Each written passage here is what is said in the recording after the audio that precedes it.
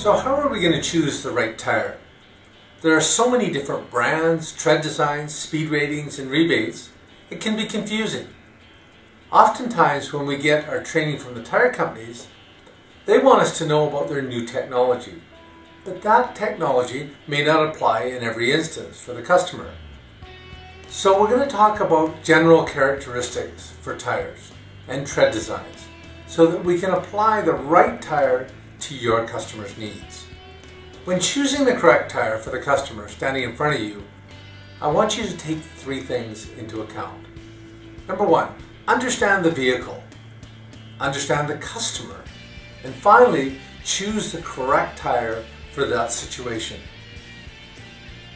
So how do we understand the vehicle? We must start with inspecting the vehicle. Take the time to look at what the current tire is on the vehicle and what's the condition of it. How does it compare to the original equipment tire that came on the vehicle? To understand this, we got to start by looking at the door placard.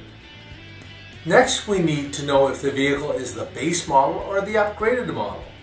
What is the age and condition of the vehicle? Or does it have an infant car seat in it? This is helpful information because it helps to describe how the customer sees their vehicle. Is the vehicle strictly used for utility from point A to point B? Or do they take pride in their vehicle and are more receptive to talking about an upgrade for their tires? This leads us to our next point, understanding the customer.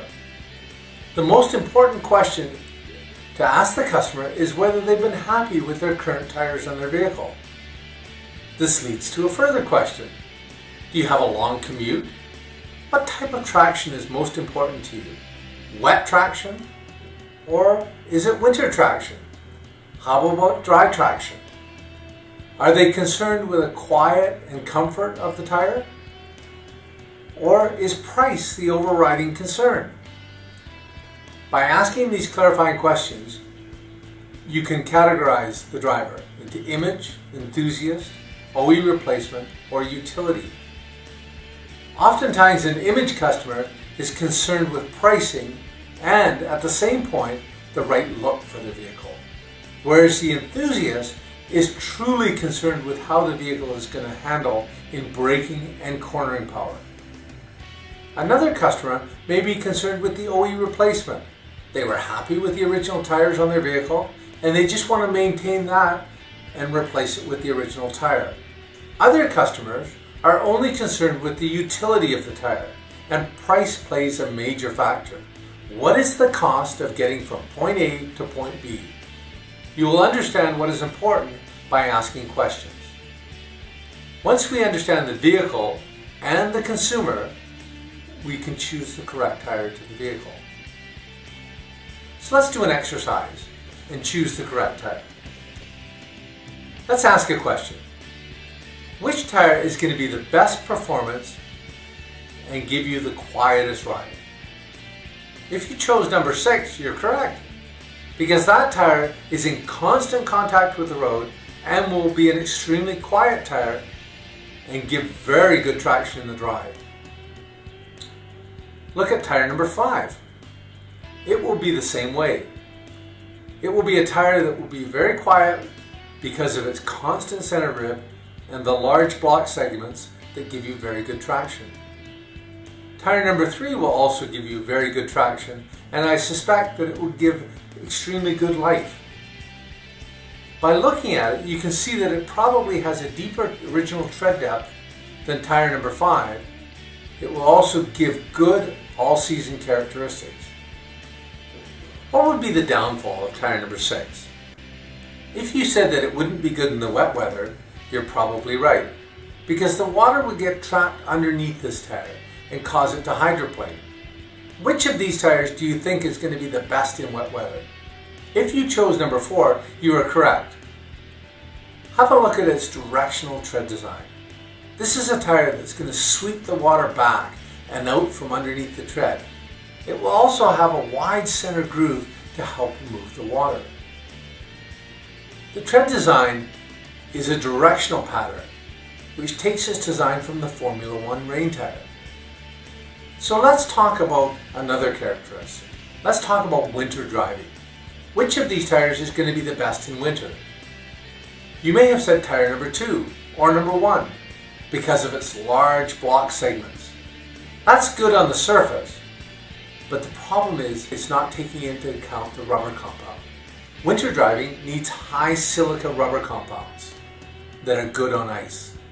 Number 2 and number 1 may be extremely good in deep snow, but when you start getting into ice driving, you need the characteristics of tire number 7, which is a tire with high silica rubber compounds, which you can't see in the picture, and large amounts of sipes, which you can see. If you're driving off-road, tire number 1 and number 2 would be very good, and probably very good in slush. To summarize, when you're looking at wet weather tires, have a look at a tire with a high tread to void ratio. Now what does that mean? This means tire number 6, there is all tread. In tire number 2 and 1, there are large amounts of openness in these tires. When you have openness, it's very good for adverse conditions. For things like rock climbing or driving through mud, but it will not be a very quiet tire. Whereas tire number 7 will be good, quiet, and give excellent traction in winter. So now that we understand a little bit more about tread design, how does this affect the customer standing before you? 90% of customers are interested in an all-season tire, a summer performance tire, or a winter tire. Let's talk about these individual tires. First, an all-season tire. This tire normally appeals to the customer that is concerned with the OE replacement tire, or a customer that is strictly concerned with the utility of the vehicle. An all-season tire is not normally an aggressive tire. It is a tire that has a closed shoulder and tends to give a quiet, smooth ride while delivering great mileage. The grooves are long and open and give good wet weather traction. It does have some sipes on the tire. What is a sipe? Well, a sipe is a cut in the tread block that opens up while driving, therefore giving a sharp biting edge to the tread. The next tire we're going to talk about is a summer performance tire. This tire caters to a customer who is concerned with image or the handling characteristics of their vehicle. This tire has less sipes on it, therefore it has more constant contact with the road. With a continuous center rib, it gives great traction in the drive. It oftentimes starts with a lower tread depth and or a softer compound, so this tire may not deliver the same mileage expectations as the all-season tire. Performance tires often have a stronger casing to them, which give better braking power and cornering ability. Depending on where you live in Canada, a large portion of the customers may be purchasing winter tires. So let's talk about the characteristics of winter tires. Winter tires have zigzag sipes as opposed to a straight sipe on the all-season tire. When you put a zigzag sipe on a tire, this gives more biting edges as the tire goes through its pattern. And this tire has greater elasticity in cold weather.